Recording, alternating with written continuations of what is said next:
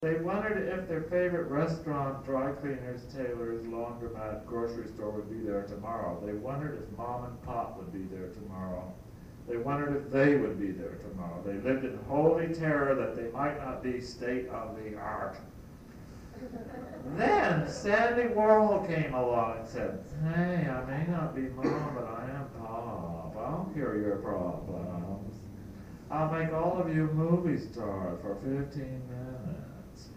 Everyone ran around like chickens with their heads cut off. "Okay, okay, Sandy Warhol Claus, what do we have to do?" "First, take down your pants. Then hang up your stockings by the chimney with care. Or lamppost if you don't have a home. Then fill the stockings with whatever you can find. Beg, borrow, or steal. Oh, by Christmas you'll all be stars." So they followed instructions, and the cameras appeared to be rolling. And on Christmas Day, Sandy Warhol came down the Empire State Building and gathered up all the stockings and said, "I'll be right back."